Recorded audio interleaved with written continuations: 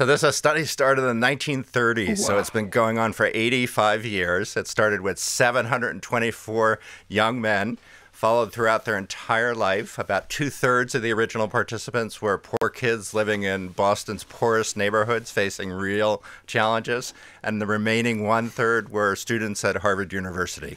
All right, Bob, how many people have been in charge of moderating and managing this study? I'm the 4th director. Congratulations, everyone! Of the most famous scientific study on the planet. And Mark is the associate director. Yeah! But there have been hundreds of people who have worked on this project over 85 years. All right, what are the headlines thus far? Because it's ongoing. 2 big headlines. One isn't a surprise, that you need to take care of your body like you're going to need it for 100 years. Yep. But the big surprise is that the quality of our relationships with other people don't just make us happier if we have good relationships. They keep us healthier and they help us live longer.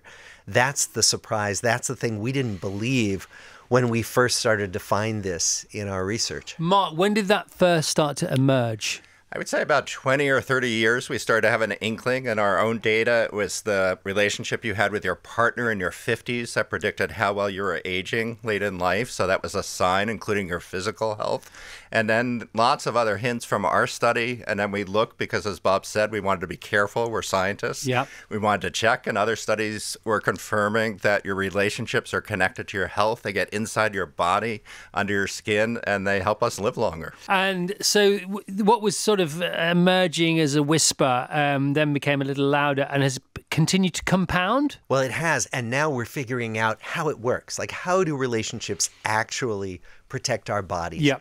And the best hypothesis is that it's about stress, that good relationships help us relieve stress. They help our bodies calm down. So if I have something really upsetting happen, I can go home, complain to my wife, and literally feel my body calm down. If you don't have anybody you can call or go home to, we think the body stays in a kind of agitated fight or flight mode, and gradually higher levels of inflammation and stress hormones break down the body. So true. So therefore, the good life, which is the resultant, one of the resultants of this amazing, the longest scientific study, anthropological study, of the modern age, therefore ever, is based around relationships. So you take the sort of cornerstone, the foundation of your discovery, if you like, and then you say, right, okay, let's look at all relationships. That's what you do.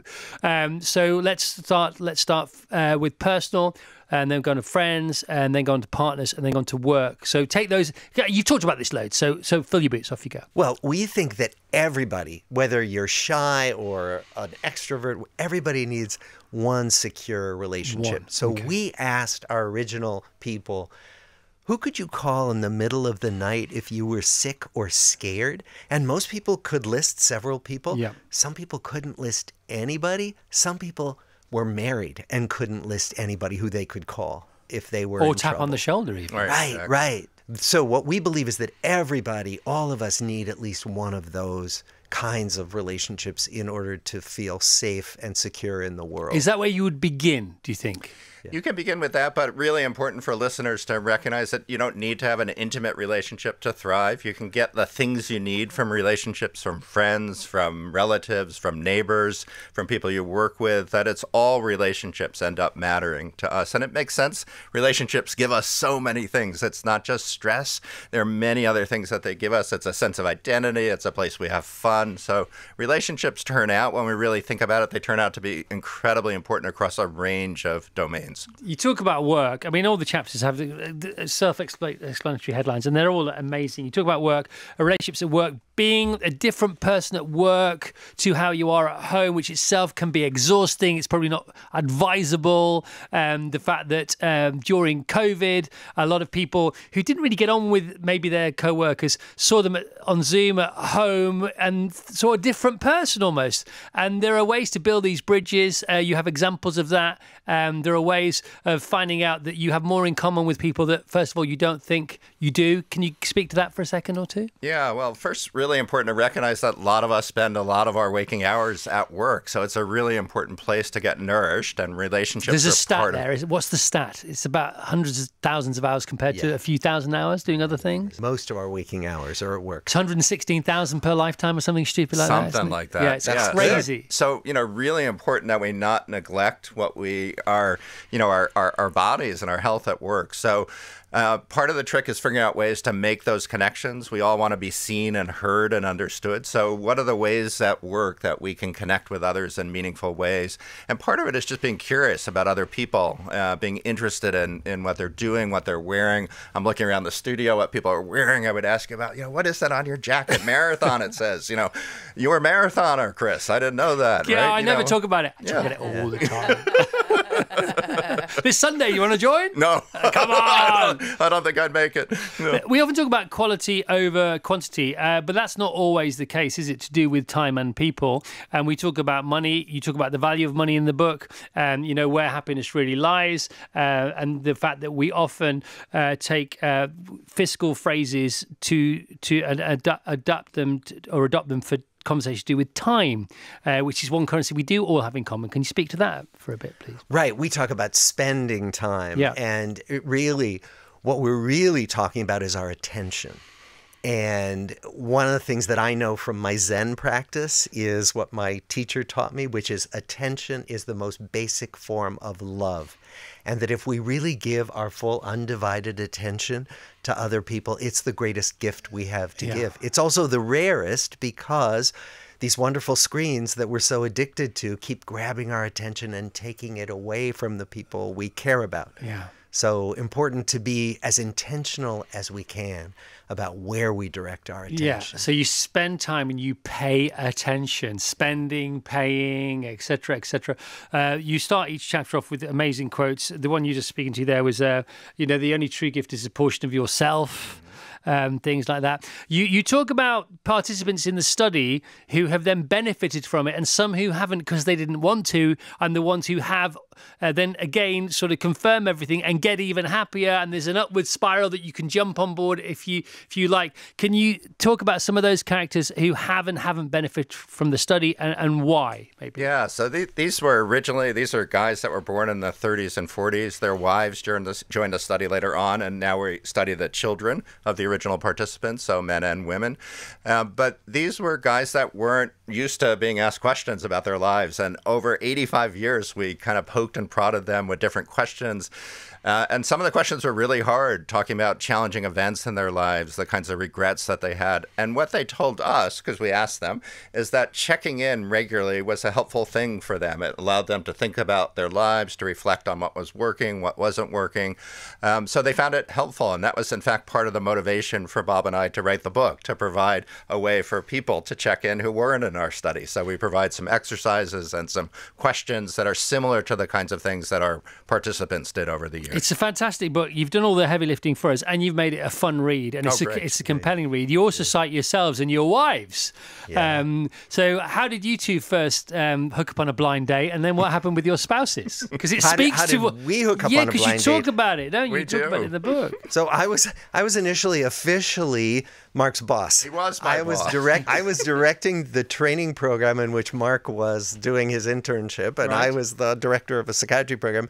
But I didn't know anything about research. Marc knew a lot about research, and so we ended up teaming up in a lab where we essentially were students, and we were students together and realized that we had a lot in common and really complementary skills. So we've had this partnership for almost 30 years. And you knew that this would be cemented, solidified, and be more creative and more productive if your wives happened to get on. So you had to surreptitiously see if that was going to be the case. How did that pan out? That was Bob's cleverness. So Bob invited my wife, Joan, to dinner with his wife, Jennifer, and we hit it off and became friends. And And both Jennifer and Joan, our wives, are in London with us, and they've been having fun together while Bob and I have been working. So, yeah, it makes for a wonderful. Bob and I have grown to be friends, and part of it is definitely through our wives as well. So when it began, different time, of course, it was a sexist study, wasn't it? It was definitely, and then you started, or the study, not you, but the study started to include the opinions of partners, the reflections of partners, all women, it has to be said. And now, of course, women and offspring are continuing the study because the study is ongoing. It doesn't die with the first participants in the study. And you speak to the sexes in the book a lot, and it's all unbelievably interesting. And you cite the fact in black and white, and you know, because you're scientists and you have the data, that men are not as good at the friendship thing than women.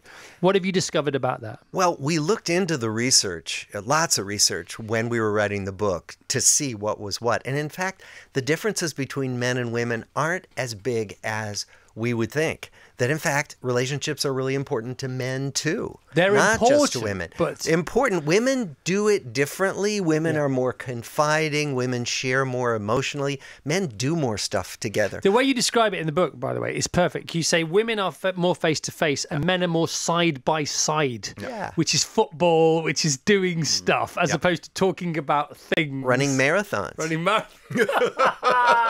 Side by side and behind most of everybody else. Yeah. So go on, speak more about men and women because it's so interesting. Well, and so what we find is that actually it changes for men as well, that men soften and get more emotionally available, many of them, as they get older. We also learned from some research that boys, young teenage boys, actually have more emotionally confiding relationships with each other. And then as they get older, they think it's not macho, it's not masculine, it's a shame, so isn't it? they stop confiding. But we're hoping, and we think that younger generations of boys and men may be raised with a different sense of what's possible if you're a man, what's possible in relationships. So Mark, going forward, leaping forward if you can, virtually, the world has never been more connected, but in many ways has never been more isolated. It can be, the whole thing, social media or whatever, text, WhatsApp, is a facade of community. But what's the best of it and what's the worst of it? Yeah, so I think really important to start with this idea that technologies always give us challenges. So these men that we followed and their wives over time, they were introduced to phones in the homes. They were intrusive, and the families kind of didn't like that intrusion into the privacy of their home. So the trick is really taking advantage of these technologies. They certainly come with challenges. We know that emotions are blunted the less lifelike the technology mediation is. So texting is less emotional. We can't read cues in the same way. That it makes it harder to bond in a way that we truly feel close to others. And it also eliminates the Zoom meetings that we're all on, eliminate that kind of downtime that's important, the traditional water cooler or the coffee place at work. So we need to build those in, really critical to kind of not let the technologies lead us, but to decide what our priorities are and to build those into the technologies. So I think we're trying to figure it out, and remote work has made it harder. The pandemic has made it much harder. So there's an epidemic of loneliness out there that we really need to address. Really important to help people feel more connected. So yeah, really important, this idea that some of the loneliest people, at least in the States, are young people that are spending massive amounts of time with lots of people like them. University kids are lonely.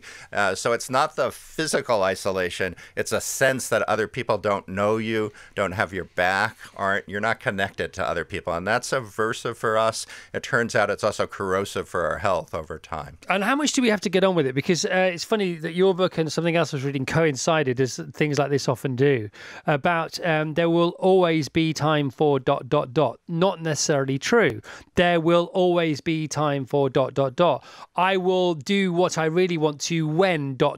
So there's there will always be time for philosophy meets the when philosophy. Tell us about the dangers of those, and tell us about the guy who in his 60s changed his life. He's in the book, and it's literally, you say it's never too late, don't you? Right. We have so many pressures on us. We've got our jobs, we've got our home lives, so many things to do, and we think, well, okay, I'll get to my relationships later. Those friendships will always be there. But what we saw when we followed thousands of people is that some really good relationships would just wither away and die from neglect. And so what we found is that the happiest people were the people who actively took care of their relationships. Every day, every week, would reach out to people, would make sure they connected with people.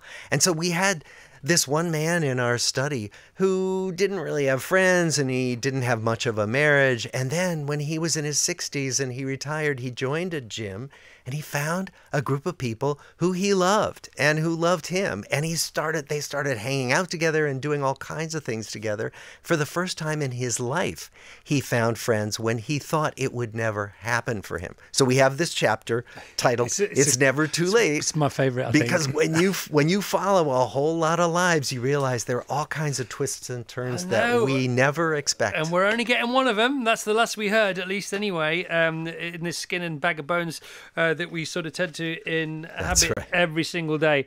Attention to relationships, your best investment. You pre-reference chapter 5 and then post-reference it quite a lot. Do you think that's the seminal chapter in the book? What, your social fitness? Yeah. Yes, absolutely. So we saw that actually taking care of your social fitness, like your physical fitness, is something you want to do over and over again every day. You don't go to the gym once or run one marathon and say, good, I'm taken care of. My body's going to be fine.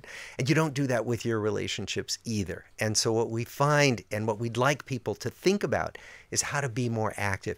I mean, you could think of somebody right now who you kind of miss, you haven't talked to in a while, and just send them a text, send them an email, call them on the phone and just say, hi, I was just thinking about you and wanted to connect.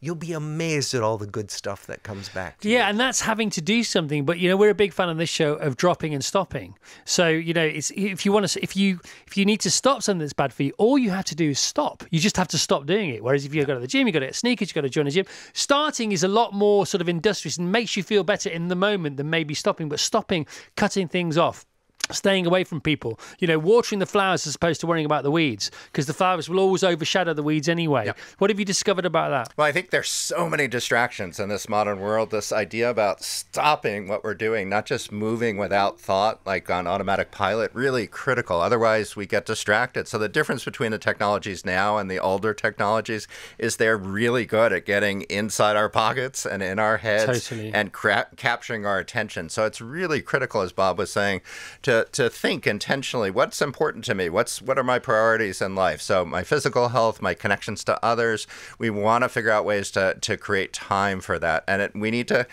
cancel out those messages. We need to stop them from getting into our brains.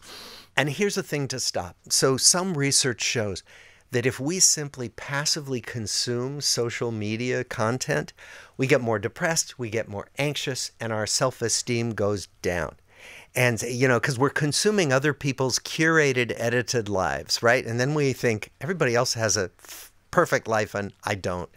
So what we know is that if we can stop that passive consumption and start being more active, it's something you have to pick up and do. But if we're more active, even on social media, actively connecting with people, we get happier. Yeah, depending on who they are and what they're talking about. One of my favorite thoughts is, the subject you choose to think about dictates the quality of your thoughts. So if you write the right shopping list at the beginning of every day, it's very difficult to have a bad day, which sounds crazy, but it is true. Well, I think you're talking partly about how much control we have over our well-being and our happiness, and it's pretty clear. The research suggests, this is glass half empty versus half full, it suggests about 50% of our happiness is determined by our genes, but that means 50% is under our control, right? It's that shopping list that we make every day. Dictates what we're thinking about, what we do, our daily actions, all really important. If you go for a walk in the park, it's difficult not to be on a walk in the park. Exactly. Right. That kind of thing. And I love the glass half full thing, because you will know this as a Zen friend. Is your glass half empty or is it half full? And the answer to that is of what? Because it's half full of water, but it's also half full of air. The glass is always full of something. Exactly. Well, and we can actively call to mind everything that's not wrong. We're so good. Our minds are good at latching on to what's wrong right now, right? We can latch on. So Thich Nhat Hanh, the wonderful Vietnamese Zen monk, said, let's celebrate today because it's a no toothache day. Think about all the things that are not wrong. And if you call those to mind over and over again, you get happier. Research research shows us. It's You true. 100% do. It's an honour to meet you two. Some of the participants were so committed to the study and so grateful for the study, they gave themselves to it for the whole of their lives. And then they said, what can we do after we're no longer here? And some of them have gifted their brains to you. Yeah. It's extraordinary. So we have how many brains, Bob? It's between 25 and 30. 25 and 30 brains. Families will call us and reach out and said, this study was important to my dad, my mom. What is it that we can give you? We have his diaries. We have his journals. So they were quite devoted. And of course, we feel incredibly grateful to them. What if you know somebody who's friendophobic, who just doesn't like it? They're verging on being a misanthrope. Is that a natural state, or is there something going on there? I mean, you have to be very careful when you can't, we say on the show all the time, you can't check on people, you can check in on people. Give us some advice there. Well, very important to check in on people. But some people don't want others around. One size never fits all when you study human life, right? And that's okay. Right, that some people are very content to spend most of their lives alone. The great majority are not. We evolved to be social animals. Right. But it doesn't mean that the person who wants to spend most of their time alone should be dragged out into a party, right? It just not necessary. What if they do, but they just don't seem like they do? Well, there are ways to help people. So many people are frightened. Many people have the sense that people don't want them around, that the world doesn't want me. And so there are ways to reach out to those people to help them feel safe in dipping a toe in those social waters, basically. And part of it is just realizing there's so many people that are lonely in our modern world. It's extraordinary. Almost a third of the population in the U.S. and in the U.K. It's just recognizing that you're not alone. And this other idea, I think, is critical, that, we come in different flavors. Some of us like spending time in crowds and loud places, and some of us, we do better with single people in a quieter spot. So those who might be more reluctant, they just need to find their place where they can connect. You talk about people generally in the book from the survey. It's all general, even though it's specific. It starts specific and then it gets general. The more people that are involved, and the more variables that are involved, and the more generations that are involved. But you do say, by and large, if you live an examined life, you stand more chance of being happier if you're sort of a normie to begin with. Each of you, in 30 seconds each, if you don't mind, what to you is an examined life? An examined life is finding the activities that you care about, and finding the people that you care about and who care about you. And if you can have those two things, you're having an examined and hopefully a good life. Can you add to that, Mark? Yeah, I think in addition, just thinking hard about what's important to you, what are your priorities in life, and making sure that you pay attention to those and give your time to those things that are most important. And what about the anomaly of the plurality of the word priority? What about the plurality? What do you mean? Well, because the thing about having priorities is it comes from the word priority. Yeah. And so if you have 20 priorities, you're a super priority. We're always figuring it out. Right. No, we never get to a point where we finally got it figured out. What's your priority then? Give me your top three, Bob. My top three are doing things I like with people I care about, and making sure I take the time to meditate every day. Okay. And what about you, Mark? My family and people I care about, learning new things, and enjoying myself. All right. Well, listen, it's the best book. It might be the best book you read this year. Robert Waldinger and Marc Schulz is The Good Life and How to Live It. Lessons from the world's longest study on happiness. Everybody's given it blurb on the back. Everyone you've ever heard of they've all been on this show, giving it blurb on the back. Thank you, guys. Thank you. Have a lovely day. It's great to form a relationship with you. What a pleasure. Good luck.